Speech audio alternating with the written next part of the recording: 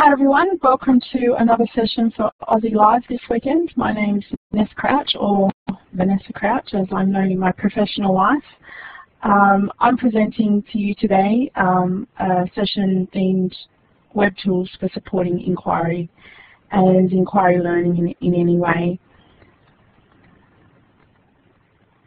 I'd really love to thank all of our sponsors and supporters for this weekend. Without them, this would not have happened. So a big thank you to Steve Hargaden and the Learning Revolution project. Also to all of our great team at the Australia E-Series. I also want to thank Cyber Academy for sponsoring us.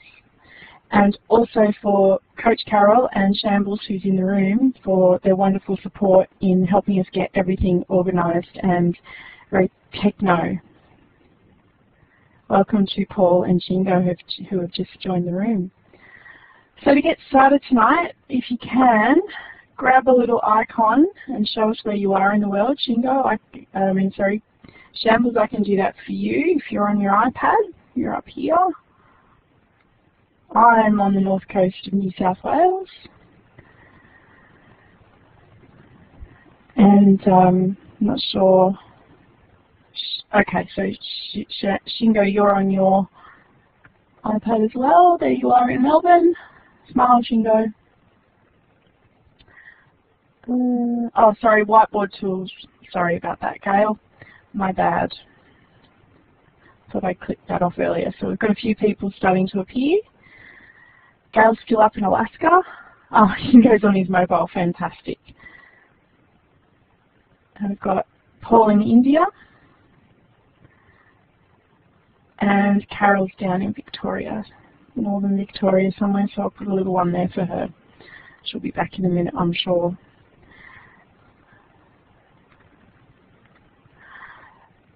So today, I want to share with you some of the tools I have used recently and also in the past in my classroom to support inquiry learning with my students. I am a primary school teacher, so at times inquiry learning with web tools can be difficult because it sometimes requires quite a lot of teaching of skills and how to use certain tools. So it can sometimes take longer than you want, but once students have skills, you can be really surprised, no matter what their age, what they can achieve. What I thought I'd share with you first is a chart that compares a lot of different inquiry learning models. You can see there's 6 models. There are plenty more. What I've done with this chart is I have put them together so that each line represents the levels of the inquiry, and that helps you sort of understand where each one of the tools sits within its own level of inquiry. I prefer to use the Kath-Modoc inquiry process model. I guess that's because the one that I'm more comfortable with. Welcome, Sue. I've been using this for a number of years now, and for me, I guess because I'm comfortable with the language, it works a lot better for me. But, you know, for other people, you can use a different inquiry model or process model, but still achieve the same results. It's just the language of the model that differs.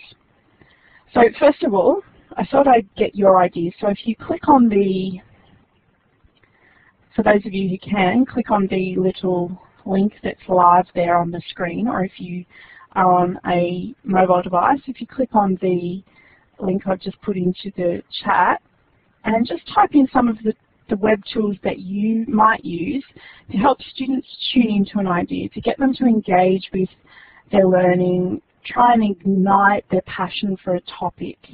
And what I'll do is I will, if you want to type on the board, I will take that into the link as well. But then what I'll do is I'll show you the results of that and bring it back to the board.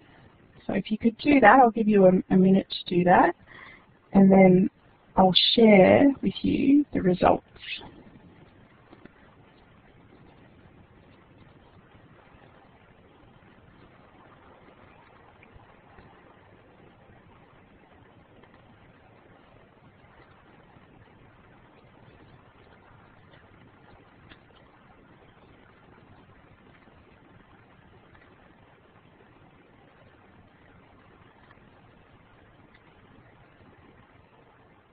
Oh, that's okay. I've put those ones in, so you can click on the poll. It's a live link if you're not using a tablet or a mobile device. Otherwise, just click on the link that I've just put in the poll there. Okay, I'll go and see what results we've got.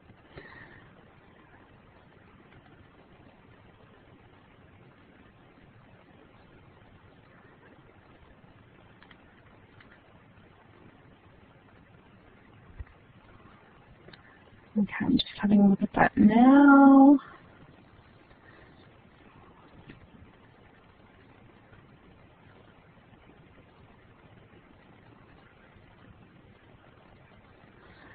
Okay, I'll just grab that and bring it back to you.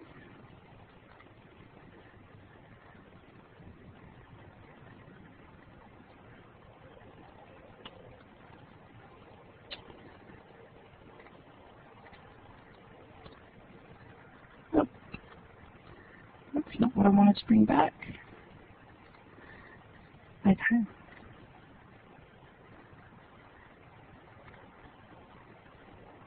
I'm just going to share that with you. At the moment, we've only got a couple of things, which is okay because there's always people that kind of miss on like that. So at the moment you can see, hopefully if it works fast enough, that we've got a few different things in there. Test mods and Spell City. Oh, please don't fail me today, connection.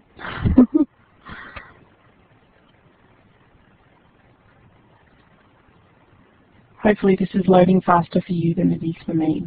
It's being a bit slow today. I think I've overused it. I might have to try something else next time. So what you should be able to see there is the results of the poll, and I've made it as a word cloud so that it's just the words. So that's what people have said. I'll take us back to the room now.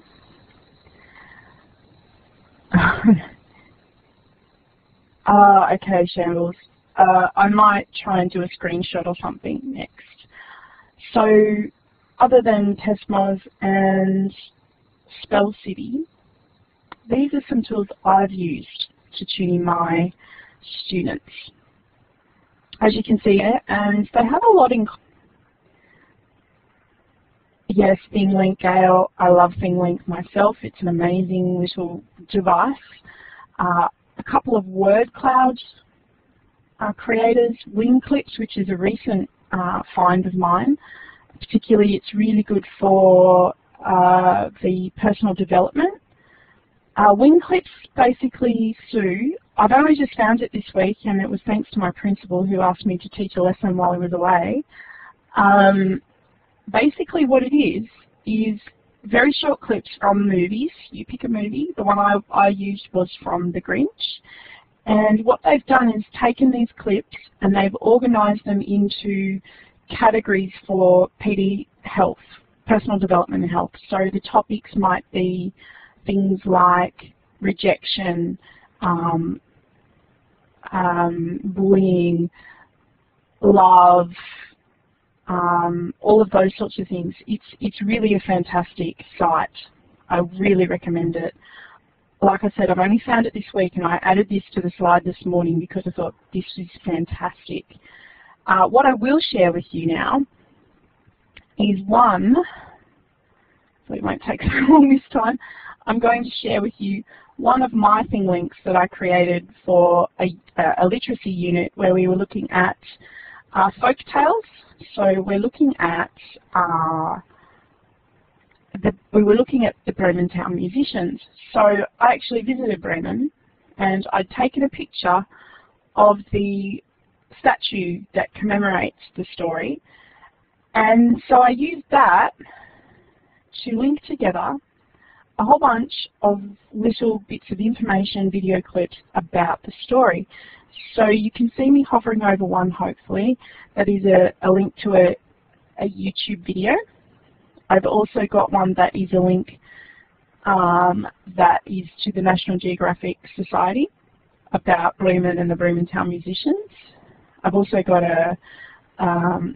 something from Bloomintown itself, and also another YouTube clip that has Rick Mail in it, which is very, very funny. So a couple of different things that the children didn't necessarily have to go out searching for, but I gathered these links together on a picture that is relevant to what we were learning about. And luckily I had a picture that could go with it, but if you don't have a picture, you can actually take the URL from the internet and use that.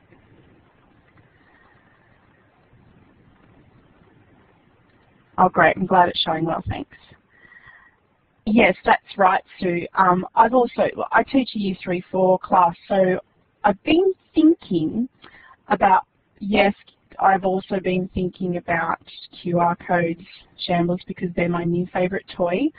But I've also been thinking about using it as a way for children to gather all their learning and gather all their learning resources as well. So yes, that's exactly right, Danielle. They narrow their research, and it doesn't mean they have to go out to the internet and go crazy trying to find things that are irrelevant. When I want something in particular done, I do things like this. I use ThingLink, or I use a particular website that I link to our class website, or I choose a YouTube video and I link it to a ThingLink, or I create a word cloud that just inspires them to think about it. So that's the tuning in phase. That's the phase that gets you thinking about, what has this topic got to do with me? What do I know about it already? What do I want to know about it? So once we know a little bit about it, we can then start thinking about, well, I need to find out more information. It's about now that the children start having to think about, well, what do I know about this?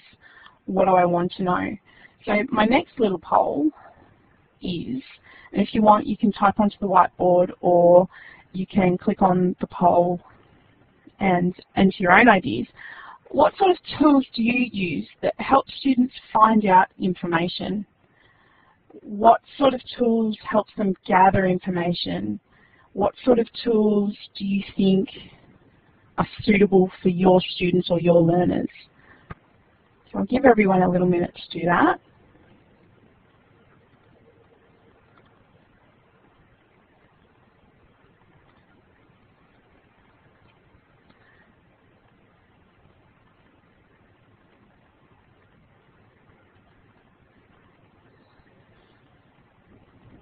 Okay, I'm starting to see a few responses. Edmodo, Symbaloo.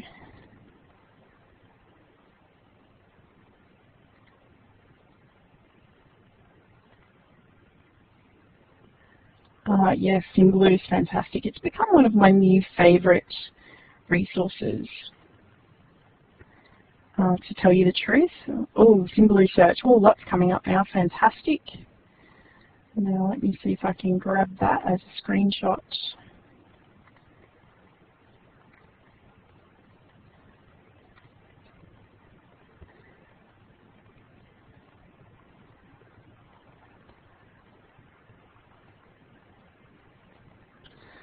Okay, let's see if this will work for me.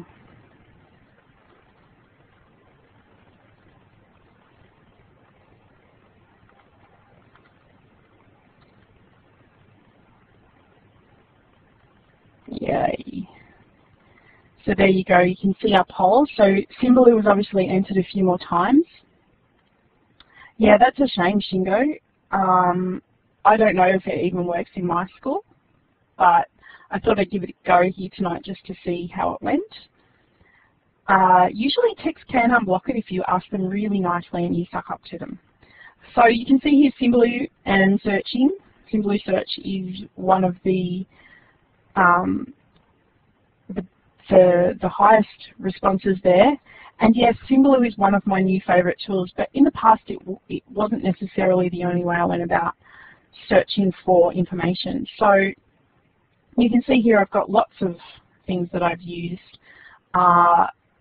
to find out information. It's not just limited to searching the web or Wikipedia or Google.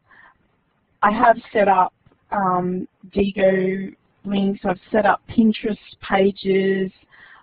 I've used Ask an Expert a few times, which is quite a good tool.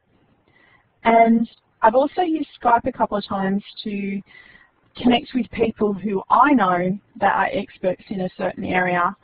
And there are great resources out there like the CSIRO in Australia who will connect with you on Skype and talk to children about particular topics, so which is fantastic. And I've got Twitter there because a friend of mine told me about a great experience they had by connecting with an expert in Twitter, which for them provided them a huge amount of information for what they needed to know. And luckily that expert was able to talk in a kid-friendly way. So there are options out there for finding out in different ways. And OZeLIVE's there as a backup because some kids needed a little bit of support in recognizing that you have to be able to give evidence of where you got your information. You just can't copy it and write it down. Okay, so moving on to the next one. We've got sorting out. So after we've found out all of our information, what we need to do is we actually need to sort it out. So we need to look at our information, see if it's relevant, see how it connects with our original research questions, and from there put it all in a format that helps us to sort out what we've got. Does it answer our questions? Doesn't it? Do I need this information or do I need to throw it away? I put in the poll link there, and if you want you can click on the poll there, and I'll give you a minute or so to type in some responses and we'll have a look at the next answer. That's better. Oh yes, we've got a few things coming up there. Oh, Padlet, yes, love Padlet. Mind maps are awesome. Lino-it, not heard of that one. I have to investigate. Okay, I'll give it another 20 seconds and then I'll bring it back to us. Yes, talking is important.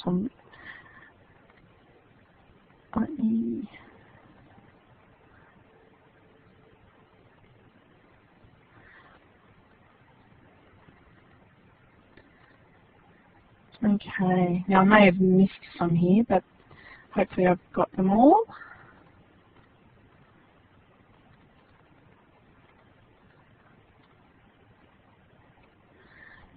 Now there's a couple here I'd like to know about, so I might ask some people to come to the microphone.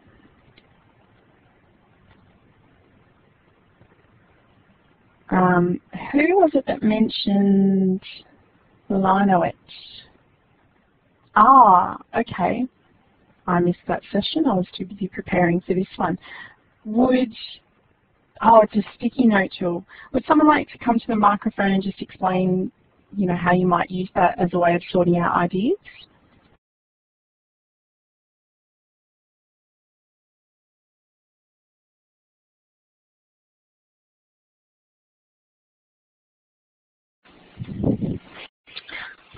This is Gail. Would you like me to talk about it?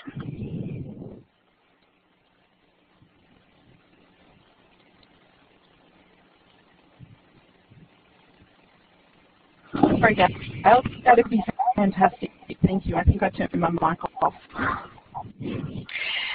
Lino-it is a sticky note tool. It's pretty straightforward, and sometimes when I'm working with youngsters, we will gather ideas or facts or opinions or whatever it is, and then we might color code them or sort them actually on the online board so that they can see there's probably more than one way to organize their ideas or sort out the information. So it's a pretty simple tool, but it works pretty well with kids.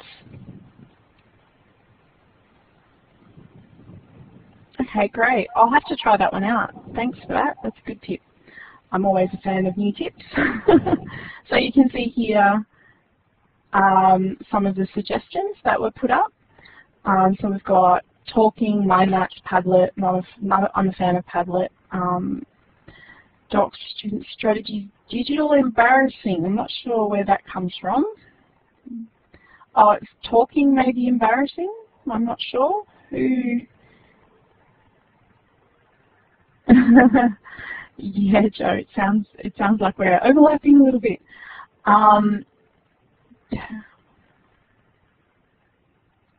Oh, okay. Oh, sorry about that, Danielle. Well, hopefully you'll have some solutions now. So what I've got here are some tools that I use to help kids sort out information, and Evernote is a big tool that I personally use. Not so much with the children, particularly for my age group, it's a little bit difficult for them to use, but we certainly use Google Docs a lot. I've used TitanPad or Etherpad or Shambles Pad. I'm not sure what Shambles calls for use, but he has a version of TitanPad. I've used Edmodo before, and today's Meet, that's it, Shambles Pad. Thank you very much, Shambles.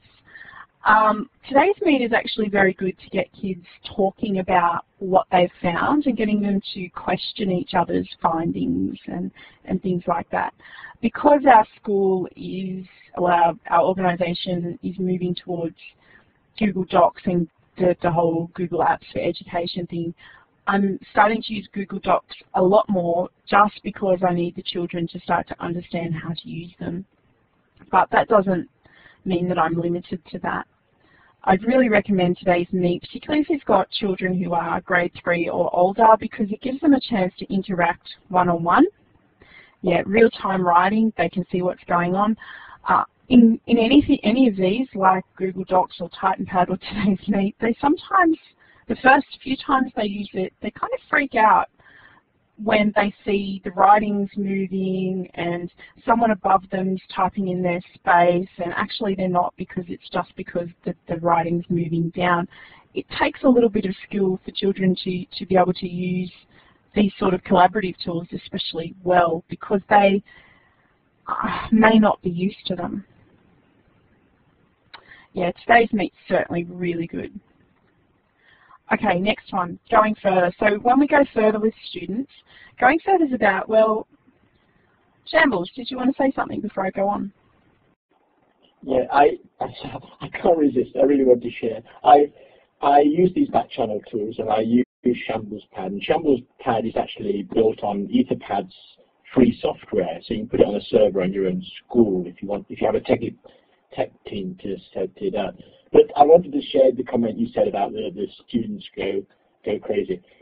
Every time I use it, mainly with adults, every time I use something like TitanPad or Shambles Pad now, you have to give the people, the audience, the participants, 10 minutes to just be silly and write lots of silly stuff on it, and then it gets it out of their blood system, and then we can get on with the work. It's very funny. It happens every time, whatever the age of people. And that's not bad. It's great fun. That's all I wanted to share. Thanks for letting me do that. Yeah, I totally agree, Shambles. What the issue was with my class last year when I first started using a collaborative Google Doc with them was they were upset about someone that wasn't in their group being in their little space. They're not allowed in there, Miss Crouch. They're not allowed. That's our space. We're meant to be writing in there. And oh no, someone moved my writing, and it's okay. It took them a little while to realize, and I had it up on the whiteboard so that they could see that everyone was typing in it. It was really, really hard for them to comprehend, but after the second, third lesson, there was no issue. It was straight into work. I'm doing this, I'm doing that. Okay, it's okay that it's moving down, we just keep moving with it. So it does take a couple of sessions for kids to adjust to, particularly younger children. And I'm not sure I'd probably use it with Year 2. Year 1 and Kinder or Prep, I'm not really sure about, but you know.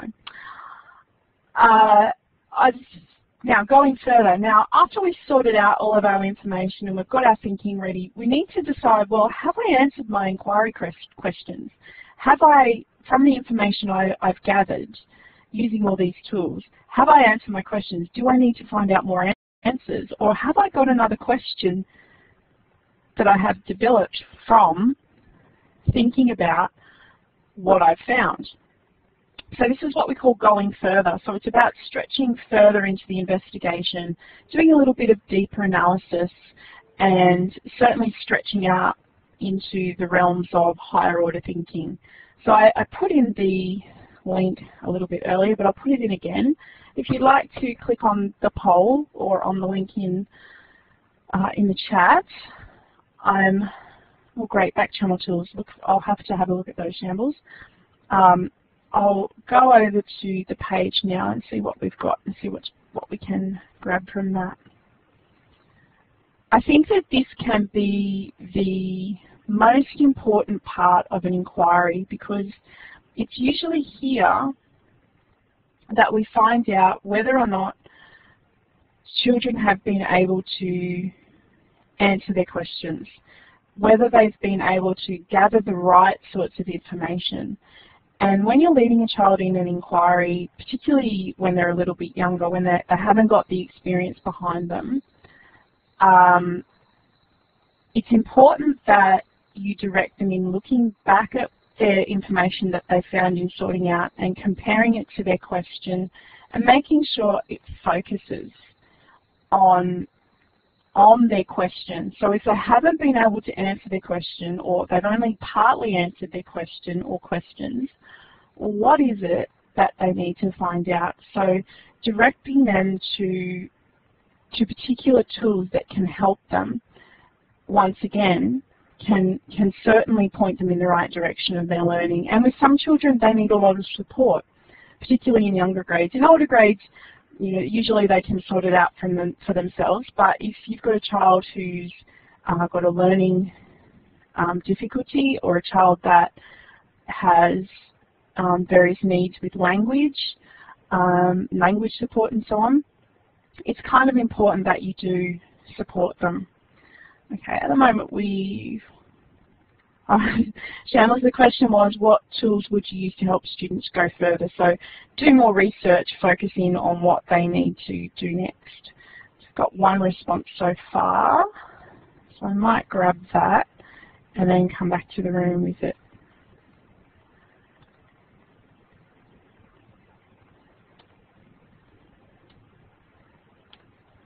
Okay.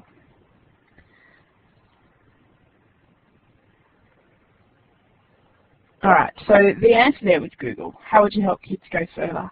Google is a very good answer, and as always, Google is usually the first stop for everyone these days. It's not like the old days where you had all sorts of things. Yeah, that's a good thing to do, so I totally agree. It doesn't necessarily have to be a techie way of doing it. Some of the tools that I've used are very similar to the sorting out, but I also have used lots of mind mapping tools at this point, because it helps the students recognize and realize, well, I've covered this aspect of the question. Yeah, it is easy to be blinded by the tech, isn't it, Shambles? But I'm all about the tech in this session. So Poplet and MindMap, which are both free tools on the web, and Poplet is an app that you can get as well.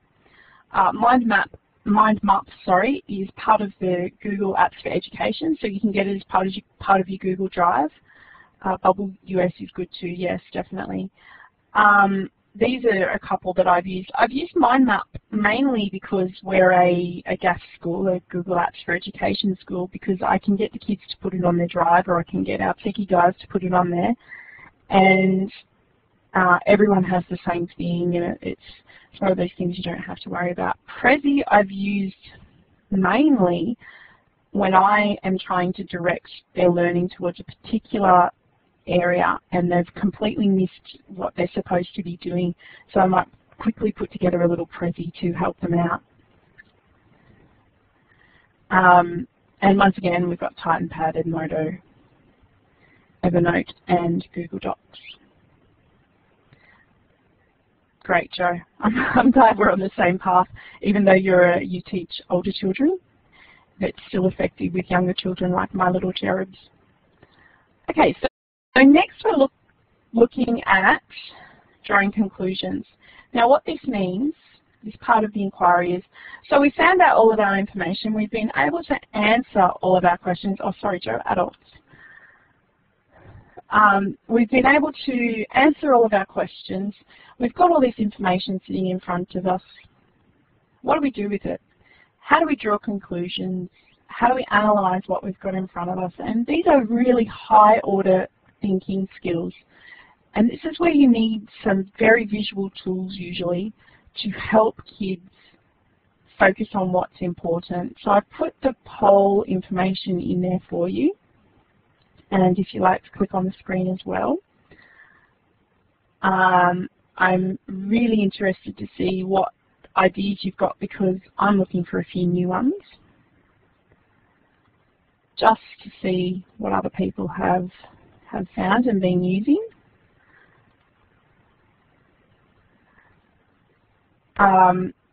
Drawing conclusions for me is the second most part of an inquiry because it's here that the children connect their prior learning to their new learning.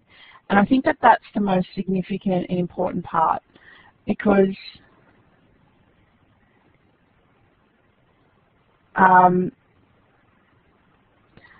that's fair enough, Danielle. Hopefully you can take a few of these away from here.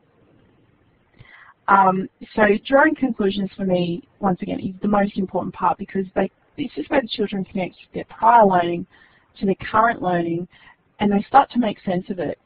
And it's here that they start to connect with what they are doing and thinking as learners. Okay, so I can't see anything coming up on the poll there, so it might come up, but it might just be lagging a little bit. I'll take you through to my ideas. Yes, questioning is really important. So I guess this is the part where they can start discussing and bringing back to the group what they've learned. And their ways of sharing that information are fairly unlimited. So you can see here there's quite a few tools that are very varied. VoiceThread and Animoto are great tools, both ones that you do have to pay for at a point. Storybird I really love. I found it a while ago, but I've only really just become a lover of Storybird because I'm starting to see its possibilities. LucidChart is just a mind mapping tool once again, but it comes from the Google Apps for Education suite. So it's all free as part of Google, and it's really good at helping children map out and visually see what they're going. And once again, Poplet and MindMap appear, as well as Google Docs. The drawing tool in Google Docs is good for. Great to have you back, Gail. Sometimes the cold can probably do strange things to internet connections, I'm sure, and the time of night maybe in Alaska. I really enjoy Animoto. I quite enjoy making little interesting fun things in there, and I think the best thing about Animoto is it's not limited to text and photos. You can actually create a little video or sound clip that you can add in there and add that to your little, oh, Gail just bounced out again. Sorry, Gail. You can add it to your little group of tools. Oh, great. Blog post, Voki. Yes, Voki. Joe, would you like to come to the mic and just talk a little bit about Voki? Because it's not a tool I'm extremely familiar with, but I have heard about it. Yeah, it's one I've used for students to get their heads around things like we do employability skills and things like how they might improve them, so doing feedback on that sort of thing. Also, I've sort of used it on and off with students, and I think it's probably one of the things I think it's brilliant for is language learning, but obviously I don't teach a language, so it doesn't come up there. But it's great fun, and they absolutely love it. And one of the things I like about it is if you've got a very shy student, they can actually type their response in, and then it becomes a spelling thing as well.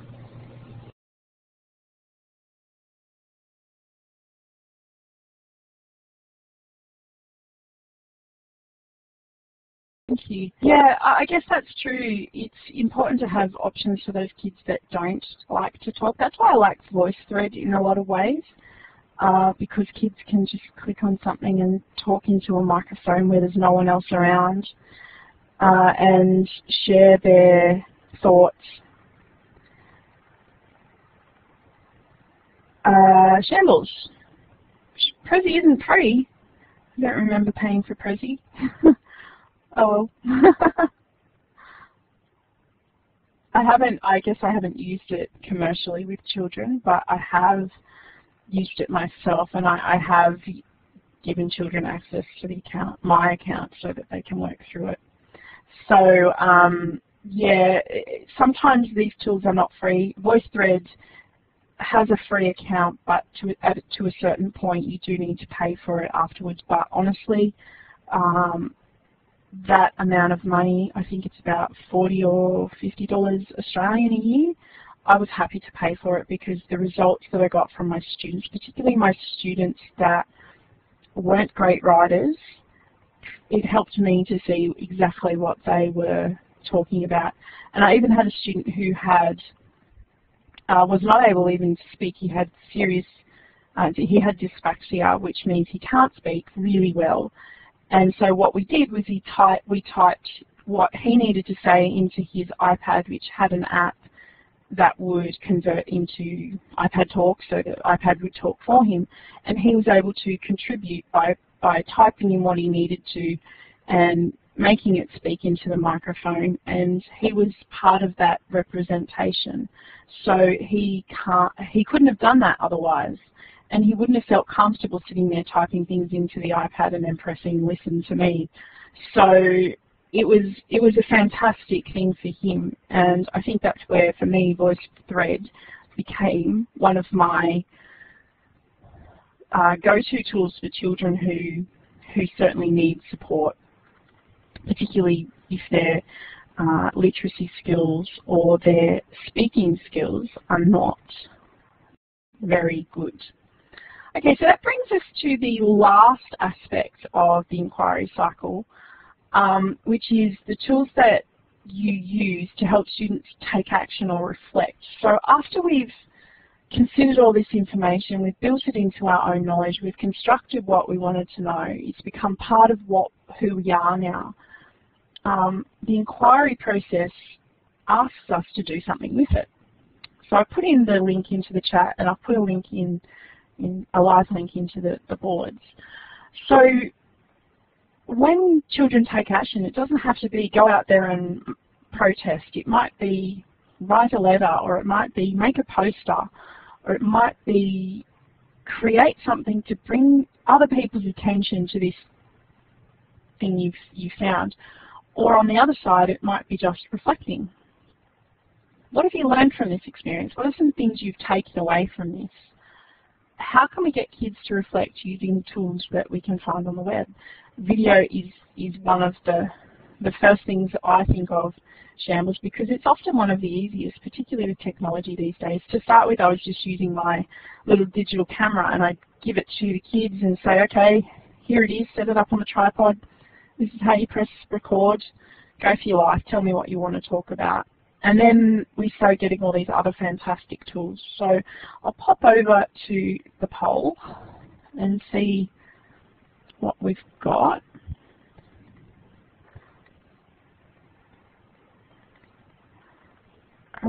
Right, wow, lots of stuff. Posters, great. VoiceThread, yes, definitely. Let me grab this and bring it back.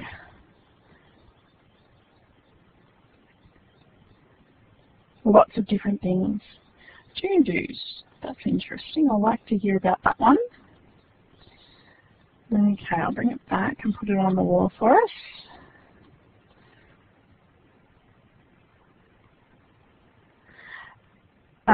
Joe, yeah, I was a fan of Glogster.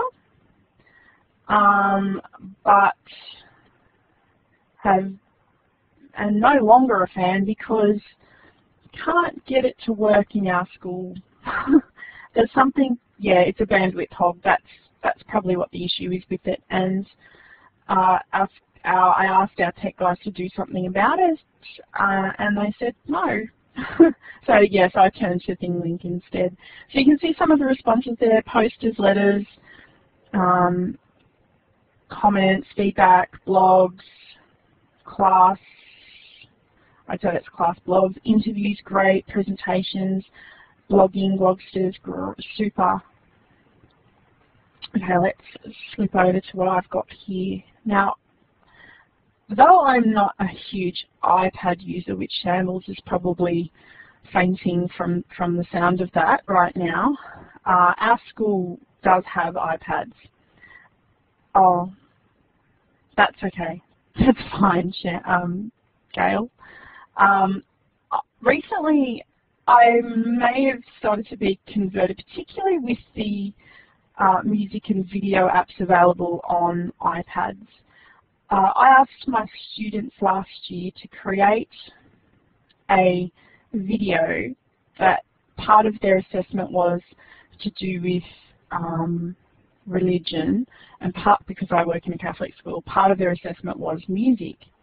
And I asked them to create a piece of work that reflected their learning in a religion unit. And they had to share some of their knowledge and some of their learning from their religion unit, but use music to bring that together. So what they did was they used GarageBand to create the music, and we talked about the types of music that we probably would hear on these sorts of presentations, and we had a long talk about and we played around with some of the options we had, and we said, well, we don't really want it sounding like a big metal mash, and we don't want it sounding like it's something that's going to make us want to cry. We want it to be something gentle and nice to listen to. So it's amazing what they came up with. I was really proud of them. And they actually put it in into the Windows version of iMovie, Movie Maker, and with some pictures that they created. It turned out to be a really good tool, and they were so proud of it, and that's now on our school YouTube channel. They were really proud of what they did, and they now still remember all of the things they learned from that unit because they spent so much time and put so much effort into it. So you can see here I've got quite a wide-ranging tool. I've got the Google Apps for Education, Google Docs, WordPress for blogging, which is a good way of doing it. I use the Google Apps suite for that. The YouTube, yeah, it is. If you search my school name, which I just put into the chat, you will find our YouTube channel, which has a lot of, there's some student created ones there. There's some there from our HSIE unit from the end of last year about their learning about our local area. And yeah, they're public. The YouTube channel is public, so we like to share our learning. So yeah, the children are able to create amazing things if you let them do it. We actually have a Google site that I've connected with them, which I've connected with some student blogs, so the students are able to share their learning with their families without having to do too much, really. And recently, my new class has started blogging at home and just writing stories, which has got to be a good thing at any time of the day. Doesn't matter if they're at school or not. If they're writing, I'm happy. Yeah, so that basically brings me to the end. And what I've got for you is a number of resources, which I will go and grab those, and I'll put them in the chat for you. These are resources I've used to do some of my research, and there's heaps more out there. I also have included one of my scoopets, which I collect all my tech tools in. And there's a lot of things there that I'm still investigating. These are my contacts, but if anyone, I'll grab those those resources. And if anyone has any questions or comments, please put up your hand and come to the mic.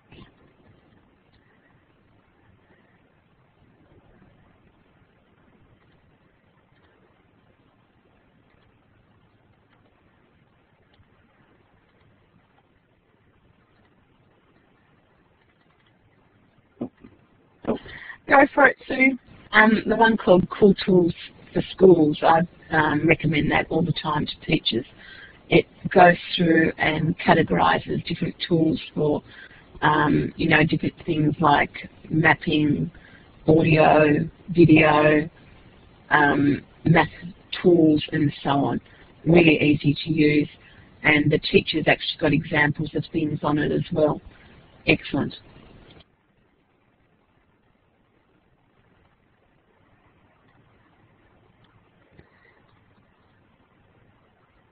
Thanks for that, Jo. Yeah, it is an excellent site, and it's one of my go-to tools other than Shambles. I better mention that. Yes, Shambles, I do look at your stuff. Oh, he's left. Now I'm just trying to paste that information. It might not come through because I'm just trying to paste it from my document over. So thank you everyone for coming.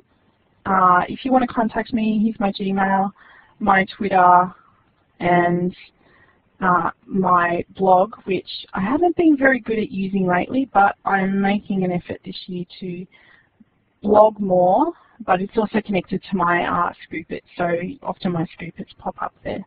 So thank you very much to everyone for coming. Now, at the end you will get a feedback survey, and if you'd like to go and grab one of our lovely badges, you're most welcome. Oh yes, and always come to our Thursday night sessions for Australia E-Series. I'm actually presenting this week, looking at Google Forms and how you can use them in the classroom for assessment and as a learning tool. So you're more than welcome to come. Thank you very much, everyone.